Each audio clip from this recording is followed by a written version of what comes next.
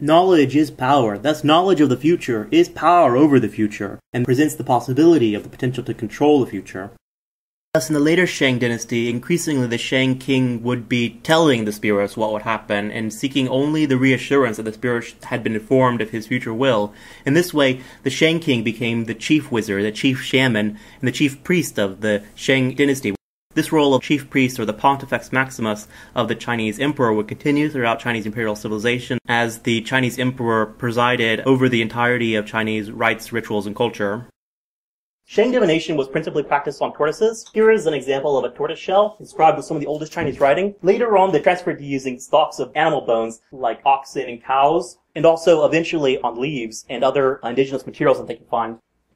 Late Shang divination summarizes that every idea, every pattern of thought has its genealogy, and many of the mental habits central to the Zhou and the Han culture of Chinese civilization can be traced back to the ideas and thought of the Shang dynasty. In the grand origin myth of Chinese civilization, Fu Xi, the first Chinaman who survived the last great flood, was said to have heard the resonances of nature audible through the very vibrating medium of the material universe, and found these to be manifested on the back of a tortoiseshell, emerging from bosom of nature into the manifest and sensible world. During the Zhou dynasty, the practice of divination was further abstracted. Just like we saw in the vases, the cracks that were divined through the cracking of the tortoise shells came to be abstracted into a formal system, and this formal system is best codified in one of the oldest books of the Chinese language, which is the I Ching. The I Ching has a system of hexagrams or trigrams, which are either uniform, full line, or broken line. The full line is meant to represent what would later be understood to represent yang, and the broken line was later understood to represent yin. And if you combine these in multiples of 3, you can get a total of 8 trigrams. And if you further combine 3 by 3, that is, if you take all of the 8 trigrams to the second power, you get 64 trigrams. And the 64 trigrams created the divinatory manual of the I Ching.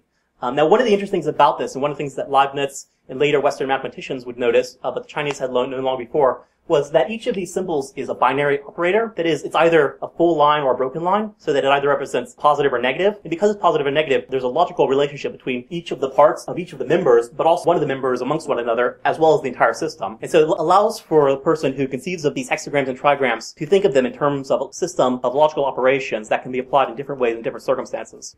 Thus, the system of logical operators in the I Ching, after it had been abstracted from all of the particular instances of sacrificial rites, had come to represent a logic of archetype in which the changes of nature that were evidenced in the sacrifices of the shaman diviners could be understood in their abstract, pure logical relationships. Thus, the I Ching came to constitute the most basic archetypal logic of Chinese civilization, the pure categories of thought and abstract change that could be applied to all particular circumstances. The logic of the I Ching, however, was not conditional. It was not modus ponens, if A, therefore B, but rather it was correlationist. That is, it was a relation between A and B in which each shared the property C. Javeri Cyril writes, "In China, where everything that carries meaning is written as a combination of lines, these drawings of the I Ching represent the summit of ideographism. They are able to express the unseen rhythms and movements inherent in every living thing." Georg Wilhelm Friedrich Hegel writes in his lectures on the history of philosophy, "In the I Ching, thought thus forms the first beginnings of logic, but afterwards it goes into the clouds, and philosophy does likewise." This correlationist logic, already abstract and purified in the I Ching, would come to characterize Chinese civilization as a whole throughout the history of Chinese intellectual tradition. The Zhou dynasty overthrew the Shang dynasty, and one of the things they needed to do when they overthrew the Shang dynasty was to legitimate their new royal authority. Previously, the royal authority of the Shang dynasty had been vested in the supreme ancestor, which was Shangdi. But since the Zhou kings were not descended directly from Shangdi, they couldn't claim that legitimacy anymore. They appealed to an even higher power than Shangdi, which was heaven, what they called Ti or Tian. And heaven was meant to bestow upon them the right to rule, which they called the mandate of heaven, which was dependent upon the good governance that they exercised on behalf of heaven. And this required more of it. There was a correspondence between the rulership of the state and the natural laws of heaven, so that the laws of man were only warranted or justified in as far as they conformed to the natural laws of heaven. Thus, in the Tianming, the mandate of heaven, we already see a subordination of the laws of man, the justice of the polity, to the justice and laws of nature. Thus, a subordination of the activities and affairs of sociality of man to the naturality and operations of the natural cosmos, all of which had been mirrored in the subordination of human affairs to the spiritual and natural affairs that we found in ancient Shang, Shamistic, and divinatory naturalism.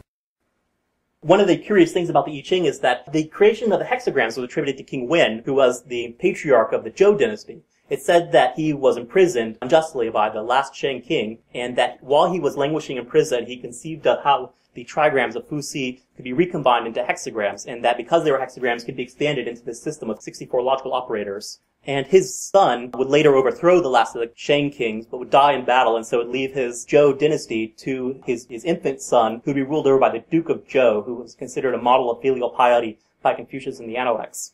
The exponential expansion of the trigrams of Fuxi into the 64 hexagrams of King Wen represents in myth the transition from the Shang practice of sacrificial shamanistic divining to the abstract logical system of the I Ching that was used by Zhou diviners. Parallel, moreover, in the abstraction of the authority of heaven to the mandate of heaven over the embodied ancestor of Shangdi. Thus, through myth and legend, we are clued into a grand cultural and religious transition that occurred in the Shang-Zhou dynastic transition from the embodied and personal direction of Shangdi, the ruling ancestor, to the disembodied and abstract natural law of heaven, which is manifested in the mandate of heaven, Tianming. Amongst the most widely known doctrines of ancient Chinese religious practices and ancient Daoism are those of yin and yang, the opposed forces of active, masculine, and passive, receptive, feminine, which are not mutually exclusive, but complementary and interpenetrating.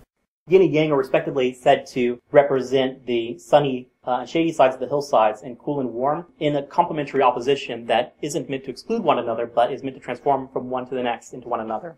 The characters of the I Ching curiously map onto the characters of yin and yang. As you can see here, the character for yang is almost the same as the character for I. I understand the character for I is meant to represent a combination of characters between the sun and the rain. You can almost see how they depict the sun and the rain. And each of these characters is represented in yang. So we see a combination of sun and rain as though there's a sense of emanation that is a power processing from the sun, from yang. And also, these characters can be put together, yin and yang. They each have the same character on this side so that they can be thought of as dancing, coupled together in a single unit, conjoined by a logical copula, the and between the two terms, so that each together forms a joint logical function, each conditioning the other and vice versa, so that each is mutually interconditioning, of reciprocating and cycling interdependence, in an endless but mutually complementary cycle of logical inferences. Now all of the hexagrams and trigrams, they're divided and they're conjoined, and this presents the possibility of thinking of them in motion, like a sequence of images in a film. So for instance, yin and yang, as I said, are each combined and separated respectively, but they can also be thought of as coming apart and coming together.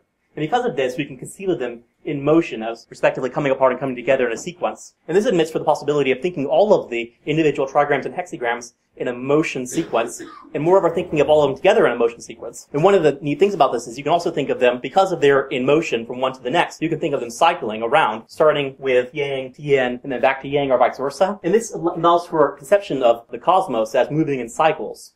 The cycling of logical operators admits for the abstract and universal conception of the pure forms of necessity that compel the changes of seasons and cycles in natural phenomena. The potential here is clear. From the pure cycling logic of the I Ching, the Chinese devised the possibility of understanding prior to all observations of the changes of the seasons in the calendar and astronomy. And this is something that was very appealing to the Chinese because they wanted to use the divinatory manuals to describe nature as abstract codes or logical forms that could be applied to and therewith understand the seasons and the changes in natural phenomena. Here's one system in which they describe cardinalities of geography in terms of yin and yang, and here's another system in which they describe heaven and earth as cycling through yin and yang. We're all very familiar with the image of Daoism, and this can also be thought of as cycling, starting with an opposition between yin and yang, expanding, expanding, and then contracting back into another. This was a system of 64 hexagrams that was arranged by Shaoyong during the Song dynasty. And as you can see, it has all 64 hexagrams, but now they're put in a single sequence, so you can see them circling around from beginning to end and coming back to one another, mirroring the sequence of changes in natural cosmology in the seasons of the planet and in the night and day cycle of the body. The pinnacle of correlationist thought concerning the I Ching occurred during the Song dynasty, during the phase of Confucianism called Neo-Confucianism, in which Confucianism is thought to have brought within it many of the contributory ideas of Buddhism and Daoism. Neo-Confucian cosmologist named Shaoyong created the Great Wheel, which all of the ideograms of the I Ching cycle from one to the next in a continuous and unbroken and infinite sequence.